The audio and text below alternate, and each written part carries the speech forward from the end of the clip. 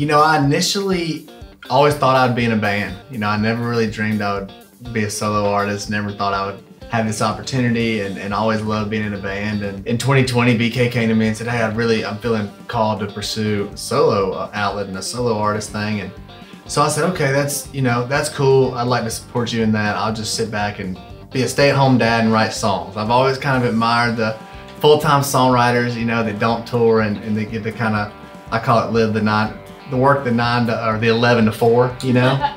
And so I thought that sounds great, and did that for about 6 or 8 months and had a blast doing it. But I really felt there was a missing piece, you know, and my wife was talking to me about it, and I had friends saying, man, you sure you're not gonna record any music? And I was like, nah, I just keep writing for the artist, and you know, I'm really enjoying this. But yeah, pretty soon I missed it and decided, you know, I think I will. I feel the same calling BK's feeling, and I really want to tell my story and have my individuality through my music and be able to connect with the fans on a more personal level. So I'm starting to understand that, and then I decided, you know, I'm gonna dive in. Once I got my management team around me, I felt real supported and thought, you know, I think I can do this, and I want to make a record and get a deal and get back on the road and get this thing rocking in a different dynamic. So it feels really good. Finding my identity in my music, it was, again, something new for me. I would say it was somewhat of a self-discovery process as I decided, what do I want to say? What is my story? How do I want to portray my story? How do I want to tell my story, especially on an album? You know, my first album I knew was going to be kind of the starting point and the foundation for what's to come. And so I tried not to put too much pressure on myself, but at the same time, like I said, stepping into new territory and knowing the magnitude of what a first album can mean for a career, you know, it was hard at times. And I definitely took my time, and I had a great team that helped me kind of filter through songs, figure out which songs best told my story. I really thought about the songs from a live perspective and really like, which ones do I want to play live forever? Because previously, in the last 2 or 3 records I had made, you know, we only play a few of those songs off the album live because we have such a catalog of songs that we needed to play live. And so this was the first time where I was creating an album from a live perspective that was like, I'm gonna probably play this whole entire album. So I also looked at it from kind of like a set list perspective almost when I was putting it together. So a lot of different avenues and perspectives to kind of approach this first album with, but had a lot of fun doing it, and it was definitely a team effort. You know, being a solo artist has really impacted my writing, especially over the last year or so. But I would say half of this album are songs that were written before I sort of consciously made the decision to go solo and to do, you know, to dive into that space. And so it were just songs that I had written previously. There was no great strategy or anything. I really do consider songwriting my day job, my in-town job. And so I'm always writing with amazing songwriters and different artists and people that are in our community that I'm fortunate enough to get to work with. So a lot of those songs weren't picked before the album, and it was kind of the other way around, and those songwriters and that kind of thing. But looking at the list now that the album's complete and seeing all the writers and artists that have been a part of helping me tell my story and write these songs and put it together, it's really a huge honor to have the names and the writers collaborate with me that I have. It's been awesome. You know, 5'9" was the first single for many reasons, and it was not easy to pick a first single. You know, I spent a lot of time and a lot of conversations and bouncing around, but ultimately I had a piece about picking that one, and I felt like it was just a good foundation for the rest of the project. I felt like it was sort of a launch pad, a good representation of where I was currently and what I wanted to put out with my name on it. And to put it country radio, I felt like it would be strong at radio. And so we ended up going with that one, and I feel like it was the right choice. And especially knowing we kind of strategized and we knew we had Dancing in the Country, you know, in our back pocket, and how do we want to roll these songs out, you know, and it's not easy. It's really not, which is a good problem to have, but myself and my team really loves a large portion, if not every one of these songs on this album, almost as a radio single. So it does make it difficult, but that was one of my goals with putting this project together. I really wanted it to be single heavy, and I just like writing big singles, and hopefully this album's just full of them, and we always have that difficult problem of picking singles. Most compelling line of 5'9". I would say the line that gets everybody, including me when we wrote it. I love this part, but you think because of the line before, you think that I'm gonna sing "Good years make good tires." Yes. because it's like good wood makes good fires, good years make good swings. I love watching people's reaction when I'm playing it for them, especially for the first time, because they're like, good tires, like swings, what? And everybody kind of just smiles like, I see what you did there. And so, yeah, that's one of my favorite parts of that song, lyrically. Is there a reason you did that little twist? Was that intentional? I think just for that reason alone. I mean, we could have said the predictable, but writing with Chase McGill and Jaron Johnson, they're such iconic, talented writers. You know, we're always, as a songwriter, we're always looking for a new way to say something or a twist on a line that makes people do just that and kind of smile or chuckle or think they had it figured out, and you just sort of throw a little curveball at them, you know. You know, we just wanted to paint some pictures, you know, and I could see, you know, see me coming home, pulling into the driveway, her being out there giving me a kiss. It's happened to be raining because it's wintertime in Nashville and it's always raining. Just that innocence and that visual and that color, you know, we call it color in Nashville. We're writing songs, put some color in the song. So really just being able to put a visual and help somebody go there mentally and visually, I think is fun.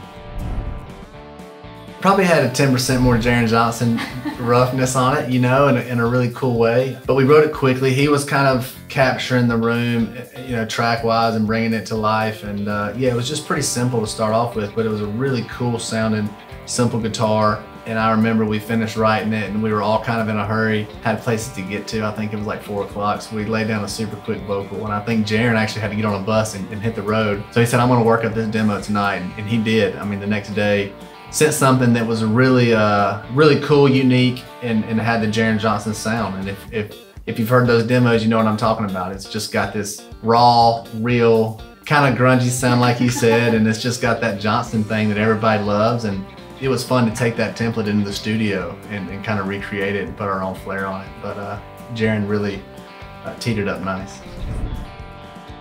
It feels so good to have, you know, 5'9" as my first #1. I mean, just to have another first #1 is really cool. I mean, I think the second time around it's even cooler probably because I have a different perspective, a different gratitude, and I'm just stepping into unknown territory and a new excitement, energy, and fun. And to kind of have that first one behind me just really inspires me, you know, motivates me. It makes me feel accepted, makes me feel supported. You know, there's nothing more rewarding as a songwriter to know that the songs are connected with the fans and with country radio. And when they do both of those things, it's really rewarding. The most personal song on this album is a song called Miss My Daddy. Yeah, that's about as personal and real and raw and vulnerable as it gets for me. You know, I wrote this song sitting in a tour bus on my driveway, or in my driveway when I had COVID, and I was sitting on the bus for about 10 days with nothing but my thoughts and my guitar. And I wrote several songs during that week, but this was one of those songs. And so I had just had a friend lose her dad, you know, the prior week, and so that was heavy on my heart, and it was bringing back, you know, emotions and memories from losing my dad now 15 years ago when I was 20. So yeah, I was just sort of pouring my heart out on my guitar, and it was a very therapeutic moment for me, or night, and ended up writing Miss My Daddy. And that was a song that I sort of just wrote for myself, you know, and wrote for my friends who have lost parents and people who could relate. And I just thought, this will never see the light of day. This will just be a personal song. And as I was putting this album together, you know, it was like this song kept coming up, and my team had heard it and thought, you know, this is a big part of your story and a big part of who you are. And you know, how would you feel about putting it on the album? And I thought, you know, that's a good point. And I really wanted to use this as a cool opportunity to get more real, get more vulnerable.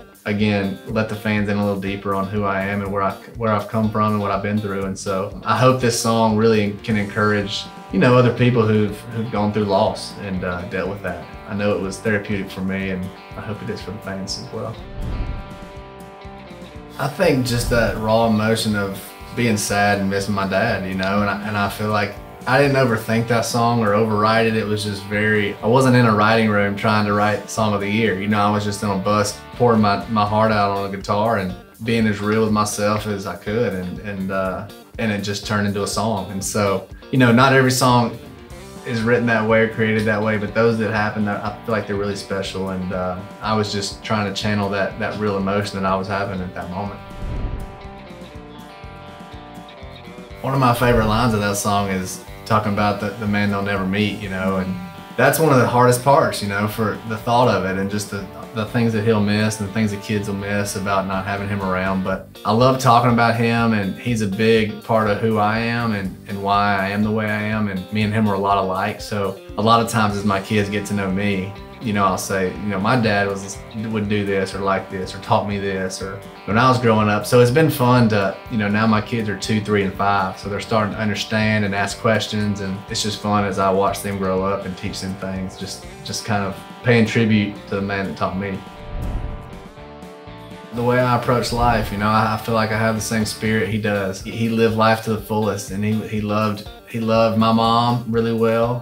He loved God, and he worked really hard, and those things are sort of the big attributes that I take from him. And I find that I have, for better or for worse, a really strong work ethic. You know, at times I can overwork, you know, and but I did. When I was growing up, that's what I did with Dad. We were always working together, and that was kind of our hangout time and having fun building things and just working. And so that's something that's ingrained in me and instilled in me from him. And something that I also really value is how he parented me. And now as a parent, I get to take the best parts of what he did and use them, and then leave the worst parts behind and the not perfect parts, you know, and learn from those. And so that's really cool. And even as a husband, I mean, all the things that I grew up watching him do, it's cool to now be in those shoes and get to take those good things.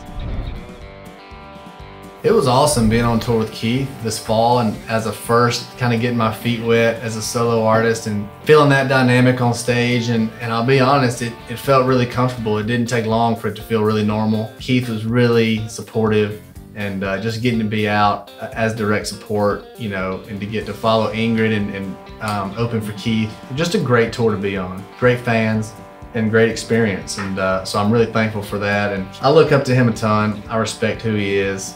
As a creative, a husband, as a dad, and as a owner of his company, the way he treats his people and runs his camp, it's just really stand up and admirable. So it's fun to be out on tour with guys you look up to and can watch perform every night. I mean, he's insanely talented. So watching him was never boring, and opening up for him was never boring either. It was an incredible time. You know, I think as a songwriter, it's sometimes easier to put yourself in someone else's shoes and write from a different perspective and not have to be as real and vulnerable from your own shoes, you know. And I have songs that aren't maybe directly about me, but the majority of this album, you know, is fairly direct and it's very authentic, you know, and it's real. And so as a songwriter, when you're in a room and you're really trying to tell your own story and write from, it's just different for me. And it's something that you know, I always say that I'm influenced by life, and I'm influenced by the people and the things around me for song ideas and all the things, and I think that's where the music comes from. But ultimately, when I shifted my perspective a little bit and knew, like, okay, I'm writing for me now, I'm writing for an album, I'm writing to tell my story and connect with the fans, I think there was a little bit of challenge there, but also growth. You know, it was just getting to wear a different hat. And as a songwriter, that's one of the beautiful things. You can wear many different hats and write from many different viewpoints and perspectives, and that's the cool thing about doing what we do. I learned a lot over the course of my FGL time, you know.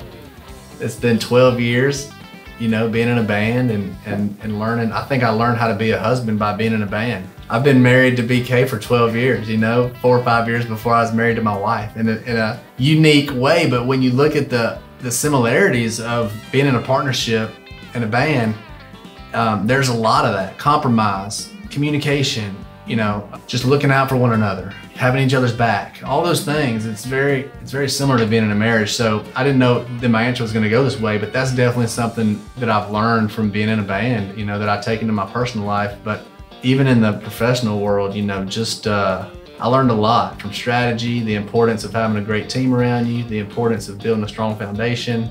Really, we've always put a lot of value and importance on the song, and I think that's always been my MO is, you know, without the song, there's nothing. And so that's why I was really patient with the process of this first album, because I really understood and valued the song first, and then building the fan base. And for me, getting to kind of take a step back and reestablish who I am, it helps me feel closer to the fans, and to be able to kind of not start over, but reintroduce myself on a deeper level to fans that we already have, and then new fans as well. So it's been really fun.